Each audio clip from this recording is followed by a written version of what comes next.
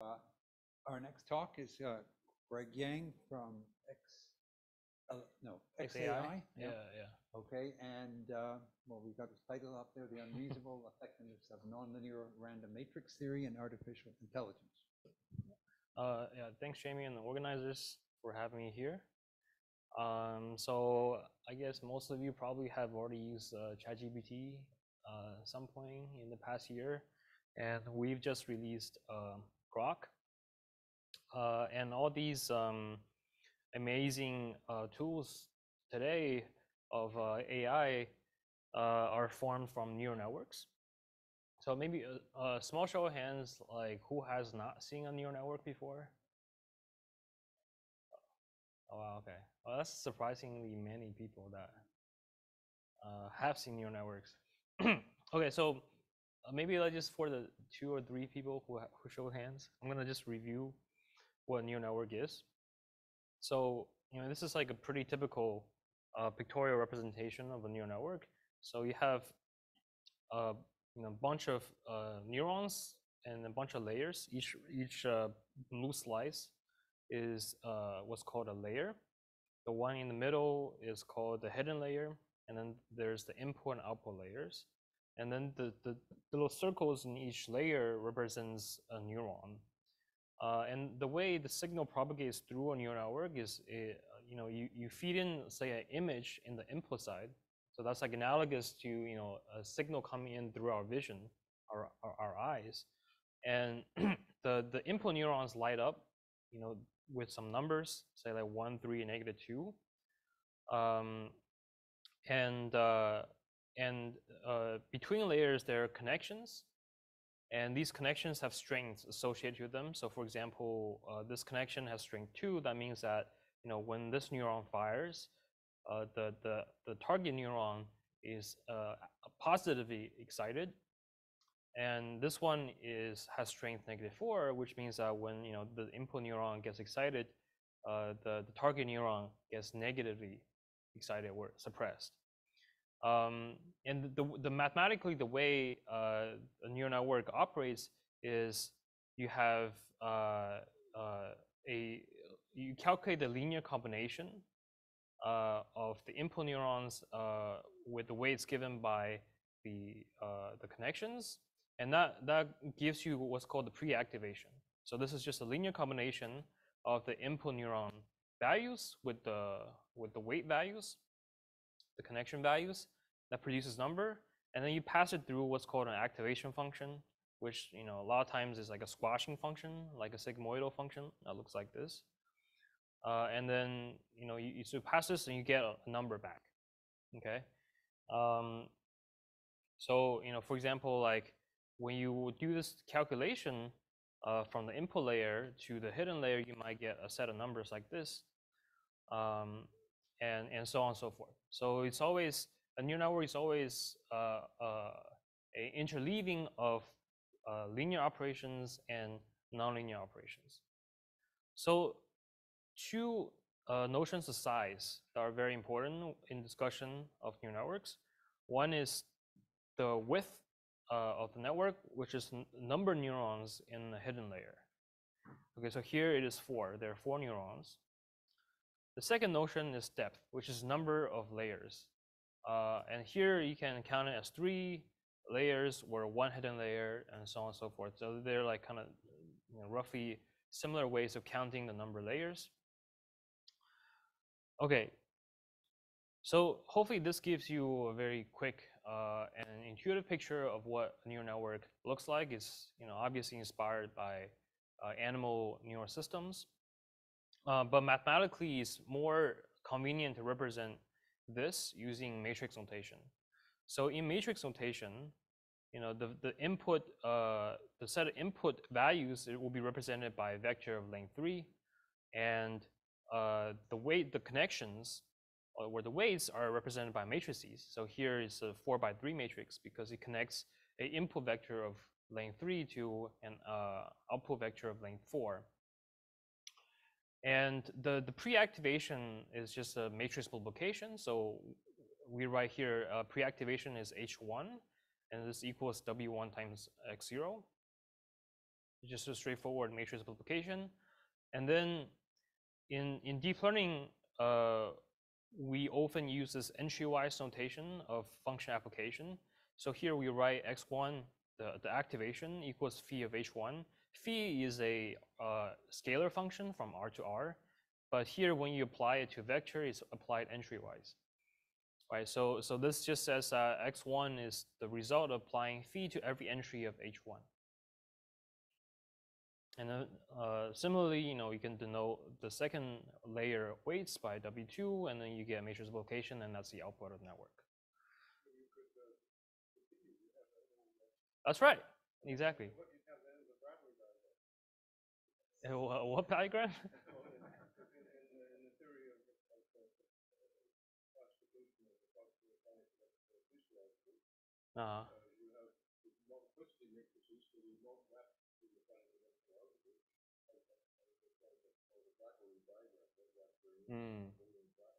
I see it.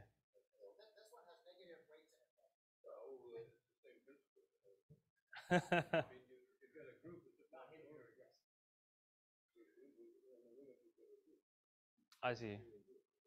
So indeed, you can repeat this construction, and an L layer neural network will look like this, right? So you interleave multiplication with matrices with entry-wise nonlinearities, and in a cleaner vector notation, we can represent it using this kind of picture. So you have an input vector, you pass it through a weight matrix, which is just matrix multiplication. And then after that, you pass it through a entry-wise nonlinearity, and then you just repeat this, right?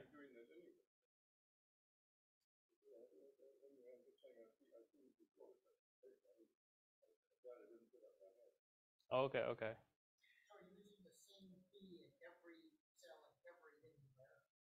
Yeah, here it is. You can vary it in real life, but for simplicity, it just assumes the same. It doesn't really matter. Yeah, but you can absorb it into the weights. So just to keep it simple, I just assume this is the form of the neural network. Yeah, it's bias, like, to be honest, like nowadays in large language models, we don't even use biases.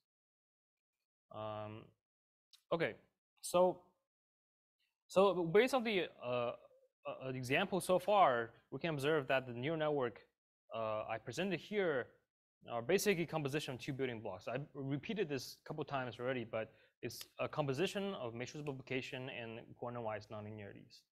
Okay, and in fact, if you zoom out and you look at things a bit more carefully, it is still true that everything in deep learning, so all neural network computations, are composition of these two things, which can be a very trivial statement or cannot be a very trivial statement depending on where you're coming from. But such a composition of matrix multiplication and quantum-wise nonlinearity is called the tensor program. Okay, so now we're in a like free probability random matrix workshop. So a very natural question to ask is, how does a random neural network behave? So by random here, I mean like sample the weights in IID fashion. Okay, so the key claim I'm going to make is that when you sample the weights with ID entries, then all the pre and post activation vectors in the neural network will have approximately ID entries as the width goes to infinity. Okay, so let's look at why this should be the case. So again, when I say sampling the weights in ID fashion, I mean like W1 here, W2 here, they're going to have say ID Gaussian entries or something like that. Okay, the nonlinearity here are like not touched. It's just some function, like square if you want, or sigmoid, anything. Okay, so let's look at what happens in this network when the width is large and the weights have random ID entries. First of all, the input is deterministic. Just think of input as like a picture of a cat or something like that. It's just something that's given. Okay, so there's no randomness associated here. Next, you're multiplying this vector, deterministic vector, by an ID random matrix. So just by a very elementary calculation, you can see that this first pre-activation vector, the screen vector, is going to be ID, have ID entries. Okay.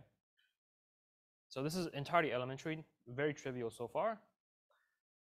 Okay, so this is the base case. Next, let's look at the first nonlinearity application. So here we're mapping every entry of this green vector through this nonlinearity phi. Okay, so you get this blue vector. And here again, it's very trivial because, you know, like we already said that the green vector, every entry is ID. So we map each of them through the same function, then the resulting function, the resulting vector, of course, still has ID entries. Just the distribution now changed under a push forward of phi. Okay, so still the vector, this blue vector has roughly ID entries. Okay, now the next one is a slightly non-trivial, but still pretty easy. So now the observation is that, you know, you have this vector here, which is ID random, this blue vector here, and you're multiplying it by W2, this matrix. And you can observe that by construction, W2 has independent entries from this blue vector. They're independent, okay? So in this situation, you know, we can do some elementary calculation. So let's abstract this into, you know, maybe a general phenomenon. So suppose we have a vector V in Rn, so an n-dimensional vector, and W is an n by n matrix, which is independent from V. And let's suppose we sample it as a Gaussian with mean 0 and variance 1/n. Then observe that when you condition on V, WV has ID entries, each with distribution, which is a Gaussian with 0 mean and variance norm of V squared divided by n. Okay, so when you condition on V, like this entry is deterministic. So every entry of W times V is literally ID with this distribution. Okay. Now, finally, observe that if you have that you know, if you undo the conditioning, and if you had the fact that the normalized norm squared of V converges to 1, or say some other deterministic number, then WV has ID, you know, standard Gaussian entries unconditionally in this limit. Okay, so again, the reasoning here is that when we condition on the input vector, you have ID entries. But when you undo the conditioning, that's no longer true. But it is true if the norm of the input vector converges deterministically. Okay. And like, so this kind of deterministic convergence would be the case if, you know, like in the example we just saw, V has ID entries from a distribution where the second moment is 1, right? And then by law of large numbers, you have this almost surely. And of course, we can replace 1 here with anything, any constant that's deterministic. Yeah.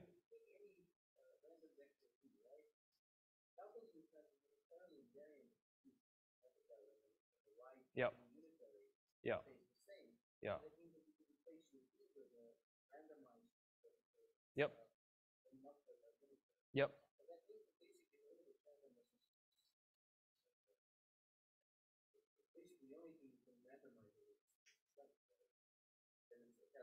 Sure. Sure. Oh, it is relevant when you start doing induction, right?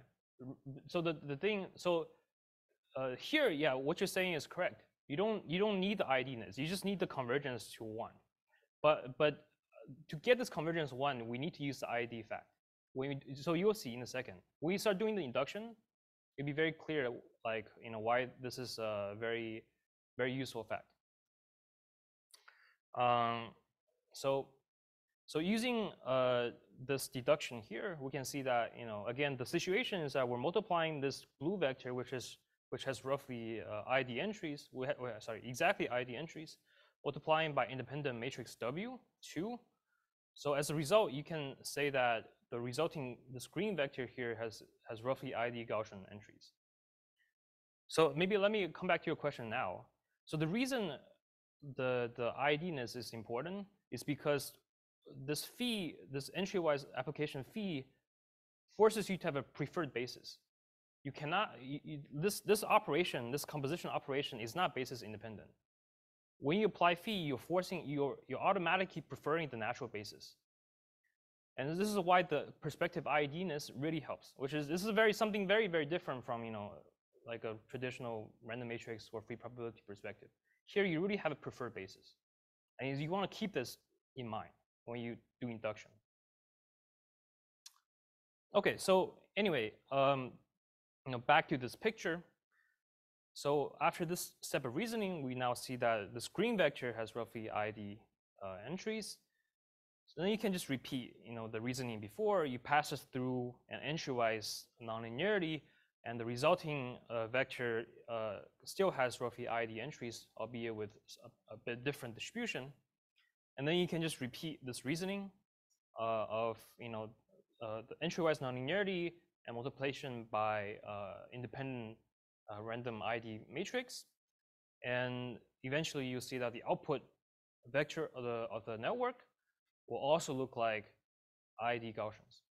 Okay, so this is pretty much the main step sequence of reasoning to arrive at what the so-called neural network Gaussian process correspondence, which I won't talk about very much. Just kind of leaving a note here that this is a very famous result on why neural networks with random weights as a random function is distributed as a Gaussian process as width goes to infinity. So again, this is just a very standard result in this area where you have this like a priori very complicated function given by a neural network, but somehow when you randomly sample the weights and let the width go to infinity, the random function becomes a very well-distributed, well-studied object. Okay, so this is so far we cover kind of the easiest case of what happens in a computation that's a composition of random matrix multiplication and nonlinearities. And what was really helpful here is that the W1 and W2, so on and so forth, they're independent from previous vectors.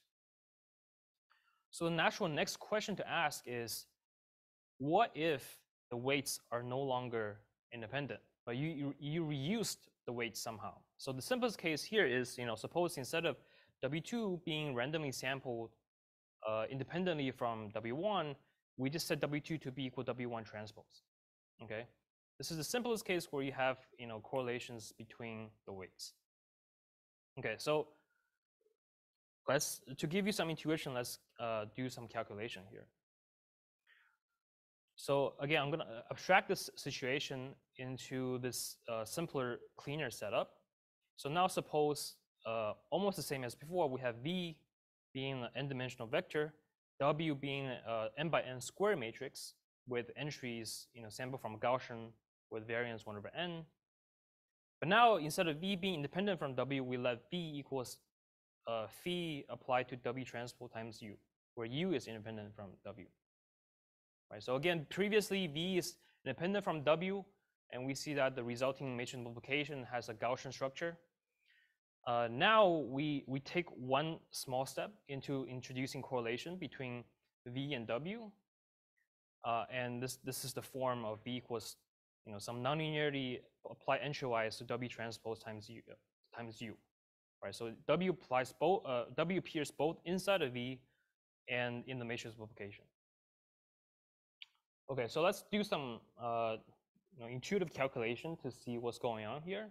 First, I'm going to let just notation set H to be W transpose times U. Okay, so let's now do some calculations. Let's look at the alpha entry of W times V. Right, so this W times this V, right? So this is entirely trivial, algebra here. So I'm just writing this out. So the alpha entry is equal to sum over beta of W alpha beta times phi of H beta, which expands to this. So this is just all unrolling a definition. Okay, so now notice that inside the sum, I'm summing over gamma, index gamma. And the first thing I'm going to do is separate out the sum into a leading term and a subleading term. So I'm going to split this h beta into a h hat, which is the sum excluding this term of gamma equals alpha. So I'm splitting the sum of over gamma into a gamma not equal to alpha term and a gamma equals alpha term. So this is the gamma equals alpha term. It's w alpha beta times u alpha. And it's a very, very small term. Okay, so like the h beta is mostly h hat beta plus this term that's like on the scale 1 over square root of n.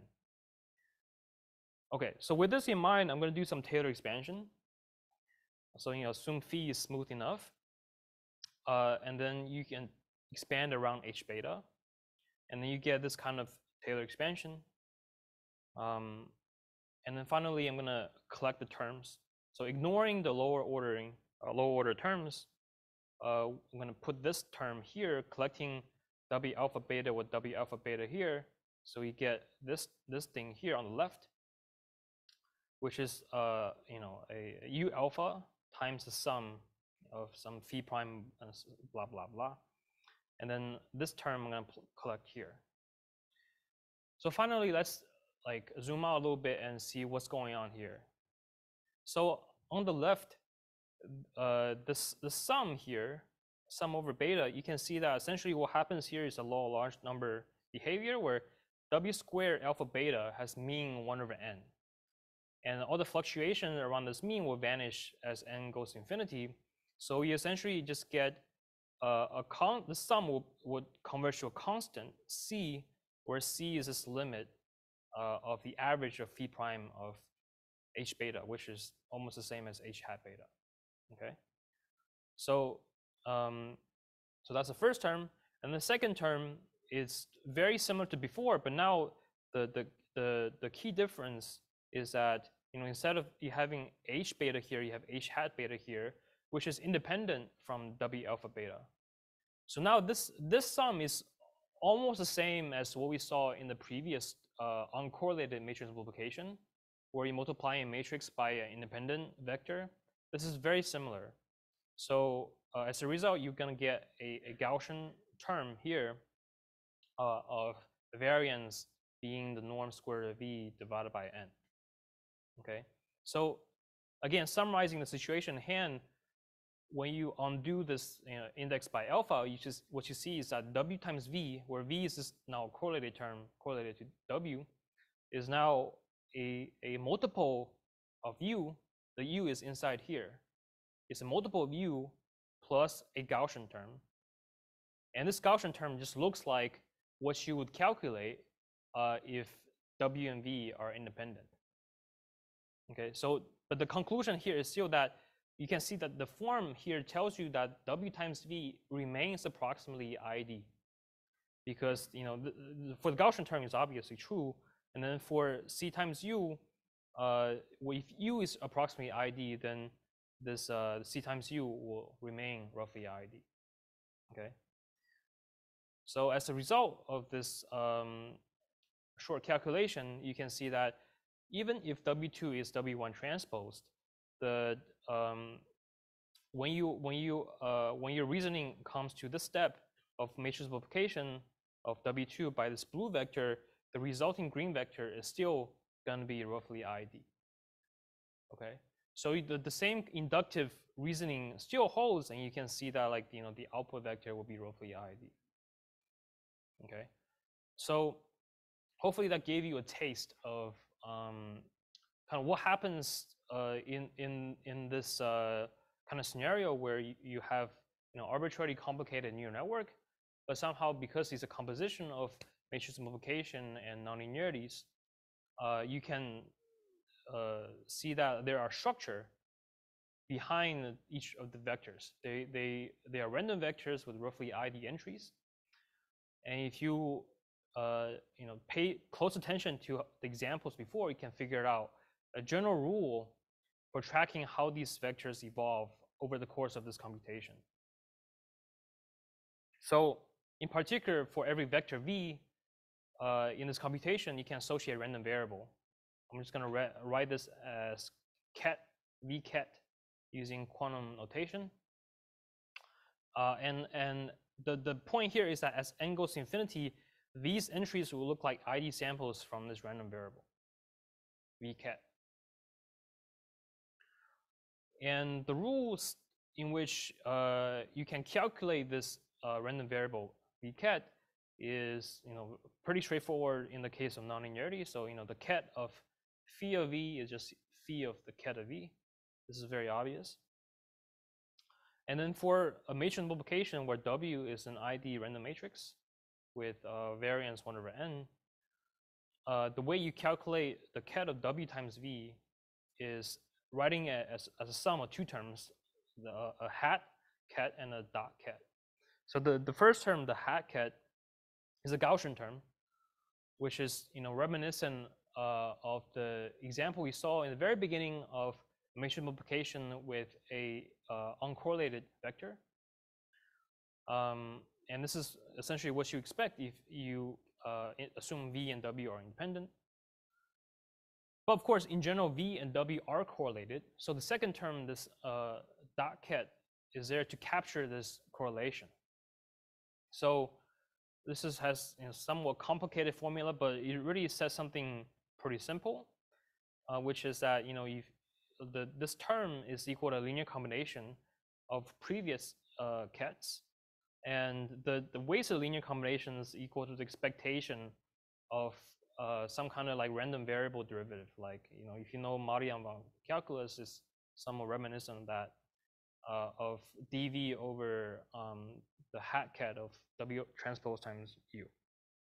So I don't expect you to like really grok this formula on the first go, but let me just kind of recall the example from earlier where we saw that when V is correlated with W in the simplest way, then we have WV is equal to some constant multiple of U plus a Gaussian term. So this Gaussian term corresponds to the hat ket, and then this constant times U term corresponds to this dot ket, right? Because like here you can see that if there's only one term in the linear combination, you just have some constant times the ket of U. Okay. Again, I don't expect people to really get this in the first go, but I just want to convey some of the general structure here when you try to do this calculation. Exact equality. Yeah. So it's, again, like the way you should interpret these kets is that when n goes to infinity, like the vectors will have ID entries, but like the corresponding entries of different vectors will still correlate, and these random variables track the random correlation structure of these vectors, the entries of vectors. Okay, so maybe all this discussion of neural network is a bit foreign to this audience, so let's look at some consequences in random matrix theory. So the first we can do is just recovering some classical random matrix laws. And the way this goes is essentially any moment calculation we do in classical random matrix theory, via some kind of trace calculation, is captured by this kind of expectation where the trace of M, any matrix M, is equal to the expectation of Z transpose times M times Z, where Z is independently sampled as a standard Gaussian, right? Or any random variable with variance 1. So this is completely trivial, but this allows us to reduce any trace computation into a kind of neural network computation and recover what is known in the classical world. So for example, here's how you would try to recover Marchenko-Pasture law. So let's say like W is an ID Gaussian matrix. It doesn't have to be Gaussian, but let's just say this is Gaussian for now. And you want to compute its singular value distribution, and this of course reduces to moment computations of this form. So if you want to recover this moment calculation from the principles I just outlined, the methods of calculation I just outlined, what you would do is you sample Z you know, essentially the same z here from a standard Gaussian vector independently from W, and you use the rules that I outlined earlier to figure out what this W transpose W to the kth power times z looks like. Okay, so you know, you essentially would just apply these rules to find out what the distribution of these vectors W times z, W transpose times W times z, and so on and so on. What these vectors look like.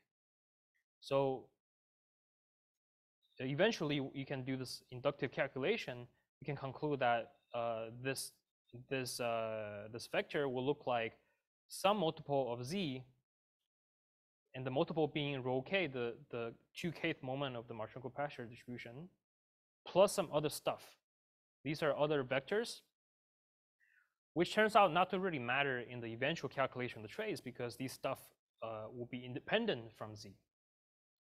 So as a result, when you do the trace calculation, the normalized trace calculation, you just get that, you know, this thing equals, well, so you expand this using this this rule, so you get, you know, z transpose times n times z, and then n times z is equal to rho k of z plus stuff, and then because of independence of z and stuff, you just get this rho k, you know, times z transpose z divided by n, and then this thing converges to 1 by law of large numbers, so you recover the correct moment of Marchenko-Pasher. Okay, so hopefully that was illustrating example, and you can see that, you know, like for essentially any moment calculation you can do using pre-probability, you can do the same thing here. Okay, so that's the kind of like the first thing you can say about classical random matrix theory. But something new you can say here is what's called the neural free independence principle. And the statement is very simple.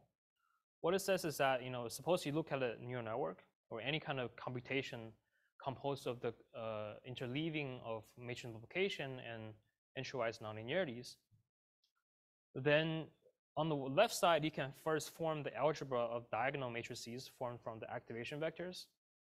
Like, you know, all these vectors here, you can form the algebra of diagonal matrices. On the right side, you can look at the, you know, the algebra generated by the weight matrices. So, you know, like here W1, W2 can be correlated or they cannot be correlated, it doesn't really matter. And the claim here is that these two collections are freely independent. Okay, so depending on where you're coming from, this could be like very surprising or not surprising at all. So the reason it probably is very surprising initially is because these vectors are computed from the W's in the first place. So, you know, like the green vector is literally W1 times the input, and so on and so forth with the other vectors. So there obviously are, you know, potentially strong correlation between these vectors and the wave matrices. But somehow, when you let the vector size go to infinity, the correlation between the wave matrices and the vectors actually vanish, or insofar as free independence is considered between the algebra of diagonal matrices and the wave matrices. Okay, so so this fact can be very useful for calculating certain things. For example, you know, if you want to look at a random neural network and you want to look at, you know, the Jacobian of the random neural network, which is a matrix, a random ensemble, then the calculation of the spectrum of this thing, you know, is a pretty complicated because you have like really, you know, potentially very strong correlations between the different usages of a wave matrix during the forward pass and then the gradient backpropagation. But using this fact, you can essentially decompose the, you know, for example, this neural network can decompose the Jacobian into a product of freely independent matrices. And then you can just solve it using classical methods like S-transform if you want. Okay, so that was, you know, two things to talk about, you know, recovering classical free probability calculations and this neural free independence principle.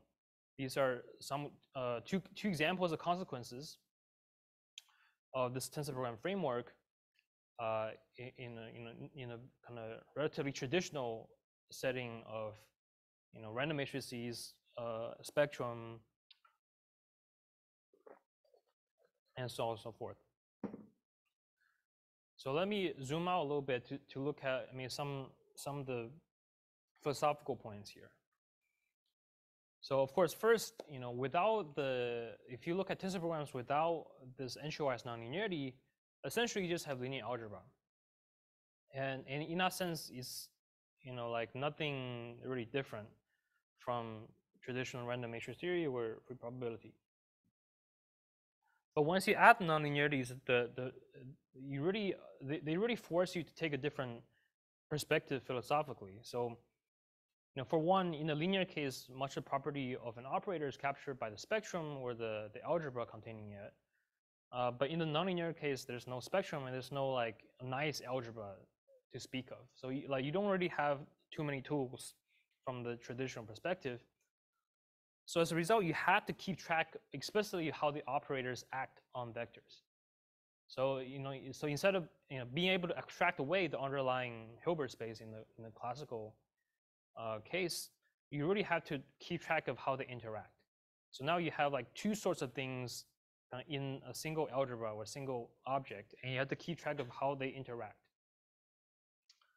And the second thing, which is I mentioned Dimitri earlier, is that when you add these coordinate-wise nonlinearities, now you have a preferred basis. So you cannot do basis-free calculation. But this turns out not to be like a really drag, because essentially because of these preferred bases, you have this like this ID expression for things, and that still makes things quite tractable.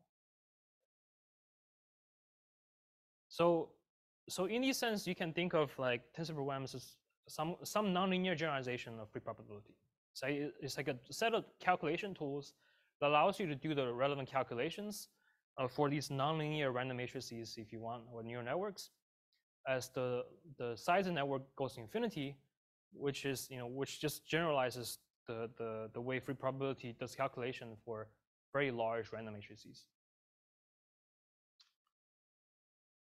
Okay, so now let's talk about why this set of tools is unreasonably effective in AI. So now we're coming to a set of questions that may be like a bit foreign to people who are very well versed in the classical random matrix theory. Here we're going to ask a slightly different set of questions. They're related to the old questions in the linear case, but they're going to be different in some important ways. So first of all, in the linear case, we often are asking questions about the spectrum, just about the random matrix itself. Here in deep learning neural networks, we have something a bit more. Even if you look at a linear neural network, you still want to learn the network, learn some pattern from data. So you have like a data source, and you also have an algorithm to do this learning, and this is usually some form of gradient descent. So let me just briefly recap what gradient descent means. So in the context of neural network, your objective is to kind of fiddle with the weight values of the matrices so that you minimize the amount of errors you make on a data set, like a demonstration data set. Okay. So so in this picture, you have the weight space on the x-axis, which of course is in general very, very high dimensional space, not just a one-dimensional picture like this. Y-axis, you have errors, and the objective you have is to minimize the number of mistakes by fiddling with the weights, right? And so like at each step, essentially you look at the gradient of this error function on the y-axis against the weights, and you move the weights in that direction to move down the hill. Okay, so that's why it's called gradient descent. And eventually, when you do it enough times, you're going to land in the minimum of this error landscape, and you have like kind of learned the pattern, so to speak. So here there are two very important hyperparameters, which in maybe like the convex case is not like too big of a deal, but in this case, in the neural network case, we're dealing with something that's highly non-convex, does not really have any guarantees of convergence, and so there's a lot of sensitivity to these two hyperparameters. So these two hyperparameters are the initialization, i.e., where do you start in this optimization process? So you could start here, which is far away from the the global minimum, or maybe if you're lucky, you can start here, and then you don't have to do so much to converge.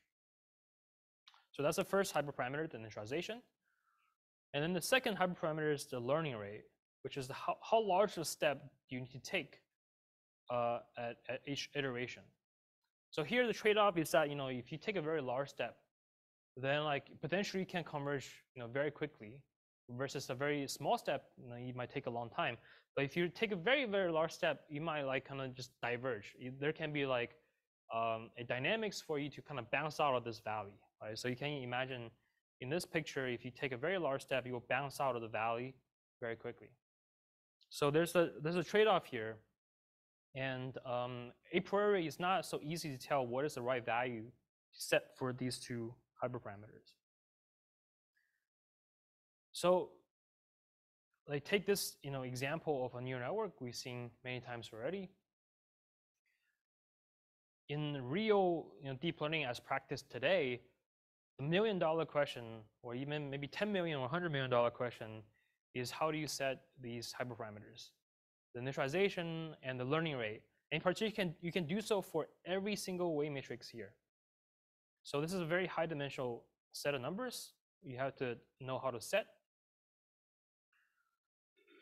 In practice, when we talk about initialization of a neural network, we usually randomly sample the weights, kind of like in the first part of the talk where we talk about random neural networks. So we randomly sample the weights, and now the initialization question is actually how to set the scale of this random initialization, of this random sampling. Okay, so again, this is the $1 million or 10 million or $100 million question is how do you set these hyperparameters? $64 question? Okay, I mean that's an arbitrage opportunity. So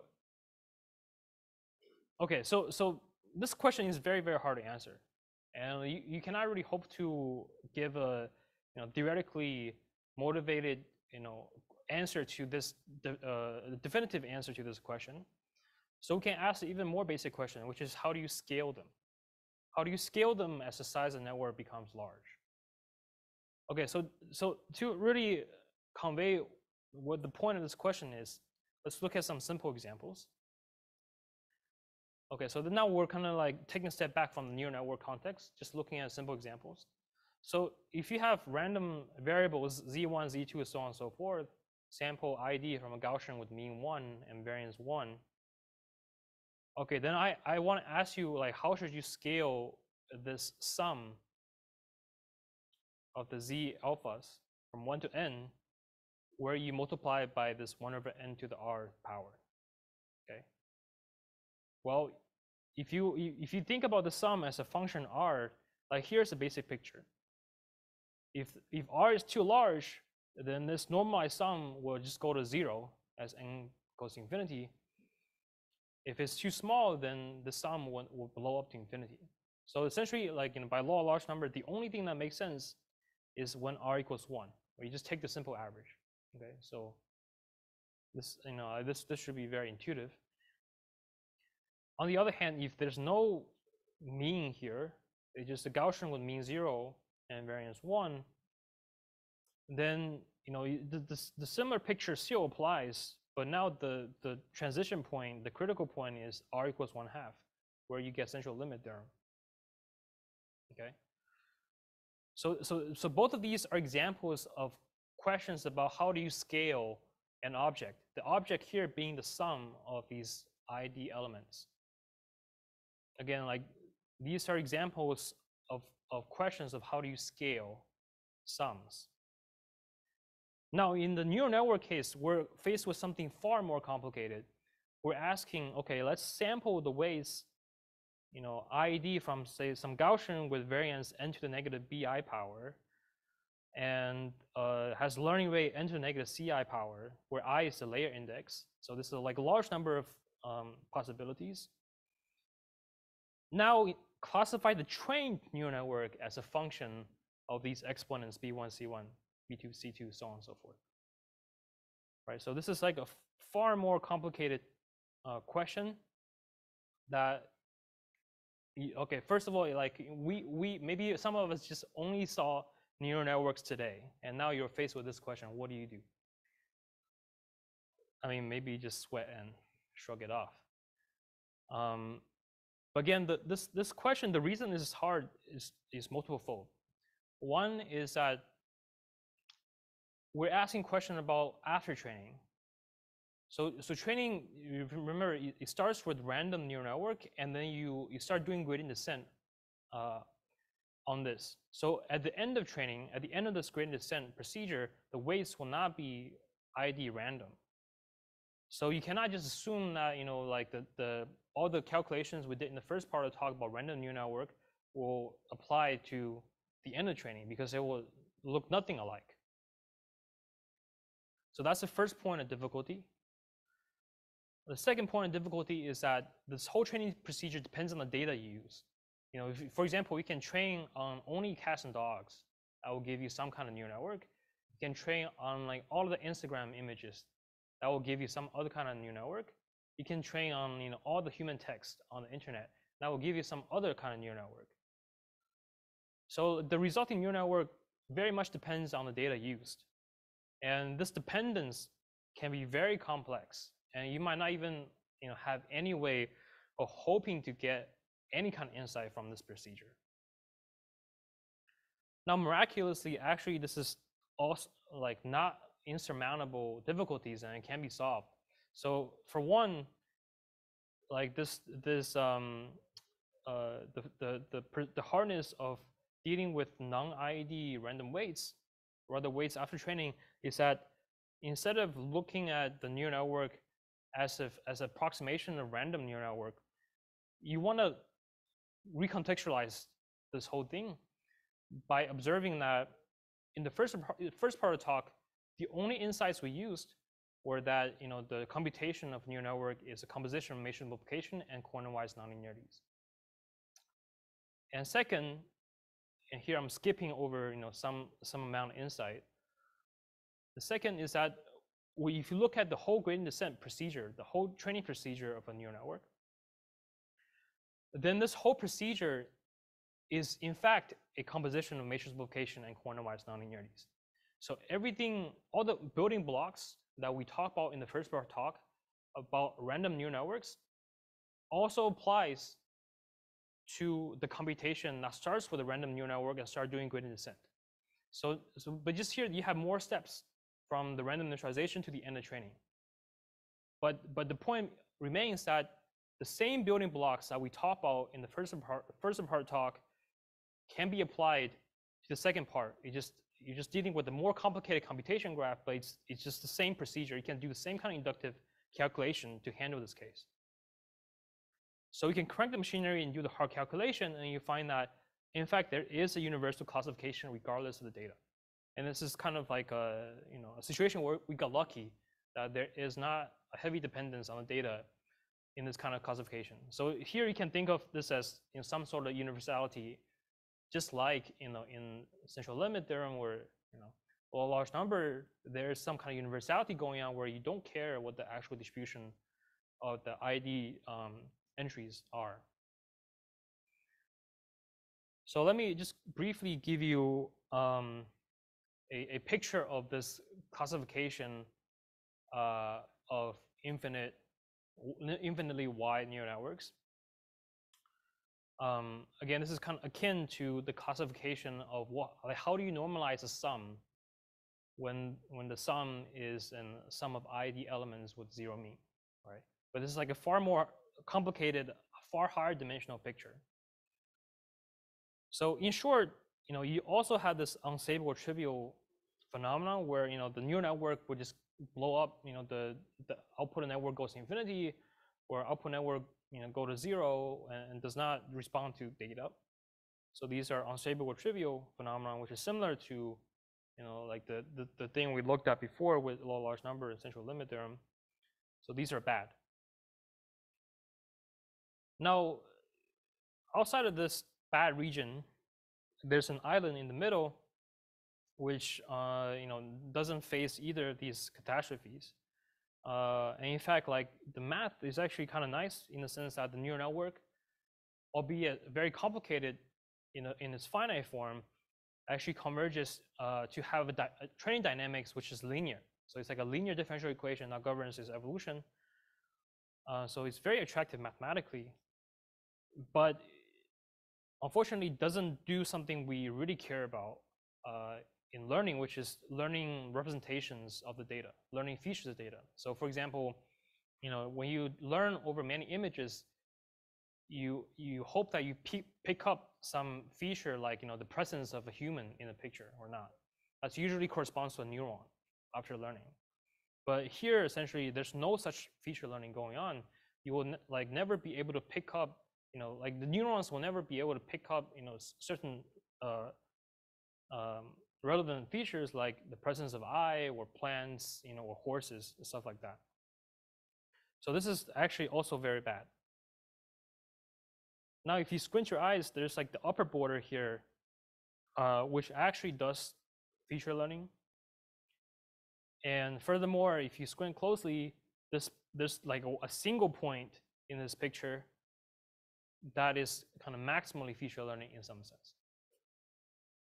And so in summary, what this picture tells you is that, okay, there's a high dimensional possibility of how you scale a neural network, which is like a very high dimensional generalization of how you scale a sum in law of large numbers. And there are like, there's some scaling that are obviously bad, some scalings that are not obviously bad but still bad, and there's one single choice that is like optimal in some sense, that gives you like kind of the most non-trivial behavior. Okay, so what is the takeaway here? The neural network, as we talk about today, like ChatGPT or Grok, they'll get bigger and bigger every year, and you hope that they will get smarter as they get bigger. But this is only true if you scale them correctly. So naive scaling of initialization and learning rate leads to catastrophe as size goes to infinity, while doing the right mathematics allows you to foresee and avoid the catastrophe. So you can make an analogy to, let's say you're NASA, you're trying to shoot rockets to the moon, okay? But you don't know Newton's law. So it's like something like m1 times m2 divided by some power of r times some constant. Okay, but you don't know. Okay, so like, okay, might as well just shoot your shot and see what sticks. So you might guess, it's like r to the third power, something like that in the bottom, and then you finagle with some constants to make the data fit on Earth. But obviously it doesn't work because that's not the right power of r. And try again, it's not the right power r. And you can sacrifice many lives and a lot of rockets until you finally land on the moon. And this is a situation really like that's not too far from how things were done only recently. So shooting rockets to the moon is kind of like these training runs of these large language models. And they can take months to finish. So you really want to know ahead of time, like you're going to succeed or not. Otherwise, you're consuming millions, tens of millions, $100 million for failed runs. And these kind of Newton's constant in this case is kind of like these hyperparameters, like learning rate initialization, and these, the b prime or b prime prime, these are the scaling exponents. And when you're doing experiments on Earth, you can like always kind of fiddle with these numbers to make things fit on your data. But when you try to extrapolate all the way to the moon, you really have to be very accurate, and you cannot just rely on like plain empiricism to get these numbers correct. And in this sense, like doing the right mathematics, in this case, using tensorgrams to find the right limits of neural network really help us find the right universal law of gravitation or whatever. for a neural network, because now you can extrapolate your insights about small neural networks to very large neural networks, so that you don't face catastrophe when you try to scale.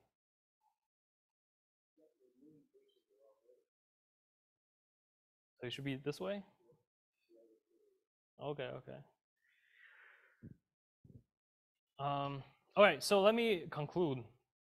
So here I gave a very brief introduction to the theory of tensor programs.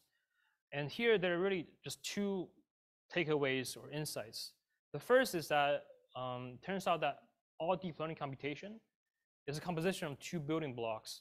One is a matrix multiplication, and the other one is cornerwise nonlinearities, and they're interleaved in potentially very complicated ways.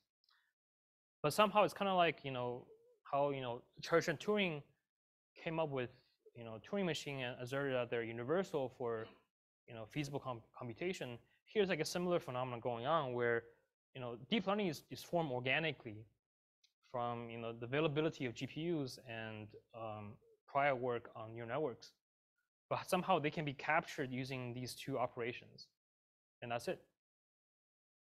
And then the second insight is that any kind of computation using only these two building blocks can be reasoned effectively, and we can conclude that like the vectors formed from these computations have roughly ID entries, and we can track how these distributions evolve over the course of this computation. Now, just like in physics, we have fundamental forces like gravity, EM, weak nuclear and strong nuclear force. And we have very successful theories about them that are celebrated today, like the Standard Model and relativity. And just like how we don't have the theory of everything yet, we're at a similar state in deep learning where we also have fundamental forces like width, the number of neurons in a layer, depth, which is the number of layers in the network, training time, how long you train the network, and many other scaling dimensions that I haven't talked about. And in this talk, I talk about this framework called tensor programs that allows you to reason essentially as satisfactorily as possible about large width neural networks. But really, like this question of how do we build the smartest entities out there, that will still have a lot of things to expect from theories regarding these other dimensions, which are studied far less than the large width case. And in fact, they probably can be unified in some way, just like how Faraday and Maxwell were able to unify electricity and magnetism. So right now is the right time for a search for a theory of everything for large-scale deep learning, where we really understand how these networks behave as you scale them to infinity in these different notions of size. Now, as a mathematician, this is a very appealing problem, because these are about fundamental notions of limits, and it's all about classifying all possible limits and finding the optimal limit. And I really cannot understate this enough, that this is a very rare situation where literally any advance you make in these problems can be shipped into like the next large language model training run. It's like you literally have a direct impact. You have a lever at your hand, to change the future of humanity in some sense. I mean, like I think it's quite I think it's a quite rare situation, and I'm kind of lucky to be here to be witnessing this aspect of history of intelligence and maybe history of humanity. But yeah, so this is I think this is like sounds like a joke, but it's like I cannot understate this enough. Okay, so but if this sounds like too lofty for you, then let me just conclude by saying that the other main way mathematicians can contribute to AI development today is to teach AI mathematics. Just like how you would teach a bright, rapidly improving student. And this is more so that any improvement will be felt by millions to billions of people in the very, very near future. So it's kind of like, like think back to the old days, like Alexander the Great. Like he was tutored by Aristotle. Like you being in the shoes of Aristotle, tutoring like one of the best of the world, in a sense. And in turn, like these improvements will allow you to accelerate your frontier mathematics research, because they will serve as AI collaborators, brainstorming and writing up papers for you. So I mean, I think everybody here probably hates writing papers. I don't know, maybe Jamie, you would beg to disagree, but but this is as you teach these AI systems, they will kind of act like grad students or postdocs or collaborators who will kind of take up some of the work for you. And as such, this will become one of the highest paying jobs in the coming years. And this will involve both informal and formal mathematics. So anyway, so let me know if this sounds interesting to you. Now, either way it works. You can solve the theory, everything, or you can tutor mathematics. All right, I'll end here. Thank you.